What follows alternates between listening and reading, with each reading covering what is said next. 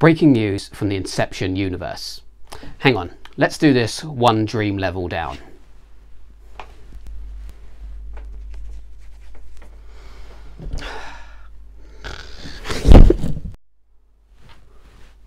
Okay, breaking news. Humanity has invented a device that allows you to enter people's dreams.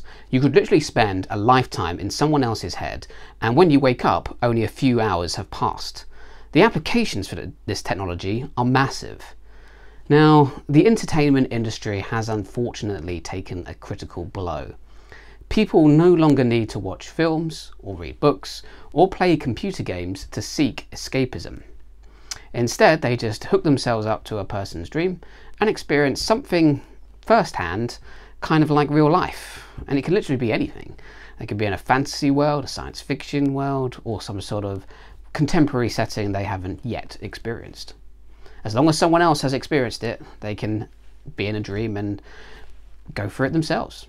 It's amazing. Movie stars are out of a job, and the economy has taken a big hit because of this. Just think, there's no more need for TV, movie theatres, publishers, or any of that anymore. We can spend literally a whole lifetime inside a dream. Apparently you can also enter an infinite dreamscape, which is kind of like a high-resolution Minecraft world. People are staying in more. When they get home from work and school, they immediately dip into a dream. This has caused nature to start healing. The devices that make dreams a reality require very little energy, and so our power consumption has gone down. Because no one is using any electronic devices anymore, nobody's driving anywhere, food intake has also reduced. All in all, this device has saved the planet from global warming.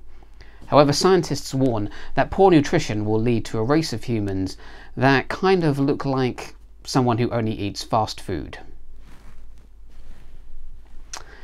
The teaching abilities of this technology are enormous. For example, the education sector has lapped this technology up and has changed forever. A new system has been devised where a student will simply hook themselves up to a dream and learn in a simulated high school in real time for a few hours.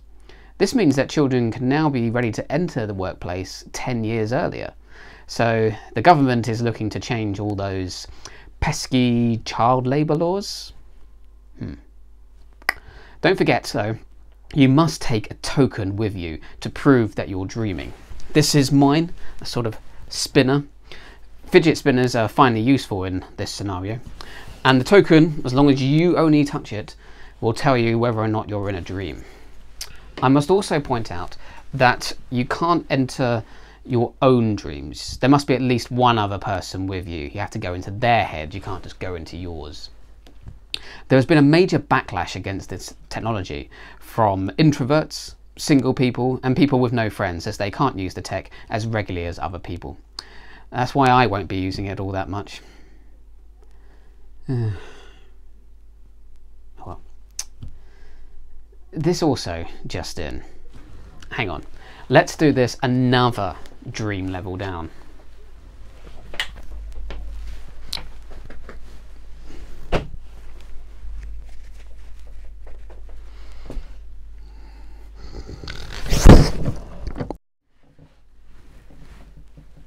Okay, breaking news. It turns out that people can steal secrets from your head by entering your dreams and then manipulating you to access your thoughts.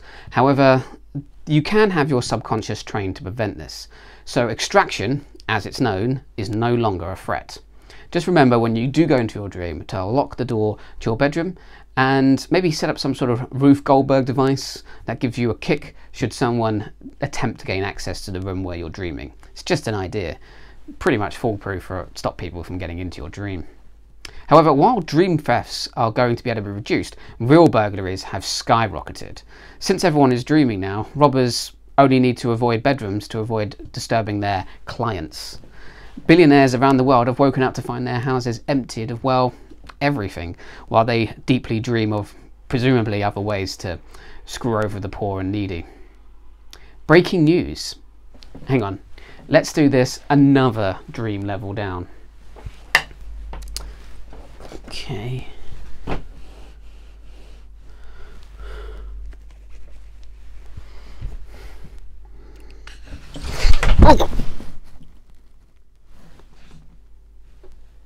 Breaking news. The head of Fisher Industries has decided to break up his company, something he decided to do while travelling on his main rival's airline. His company was set to become a new world power due to its near monopoly on energy production. This just in, apparently different parts of the company that have been sold off have been bought by Saito Industries, making his company the new world power. I wonder if that was his goal all along. Also in the news, a man accused of killing his wife was released from custody after fingerprint and DNA evidence proved that he was in a completely different hotel room to his wife when she tragically killed herself. It appeared to the police that he had fought with her in their hotel room and then killed her. However, it became clear she had set up the whole thing to frame him. After all, she did get approval by 3 psychologists that she was not insane, and then busted up 2 rooms and didn't make sure he had touched all the stuff in one of them. It's a very strange situation. Apparently the woman thought she was still dreaming and wanted to wake up from the dream alongside her husband. That's one of the side effects of dreaming too much. Her husband is quoted as saying, "Why didn't she just spin her spinning top? That would have proved to her that she was in the real world." Well, that's the news. It's time to return to the real world. Let me just give myself a kick. Not actually kick me. Oh. Oh. Okay, give me another kick. Okay, another kick.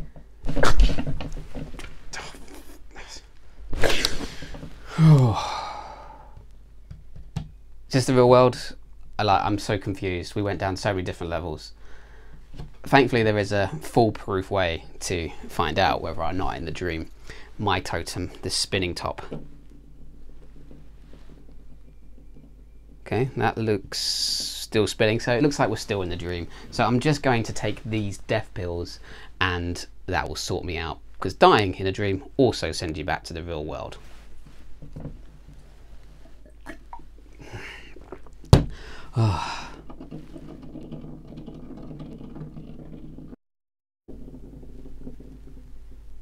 Uh-oh.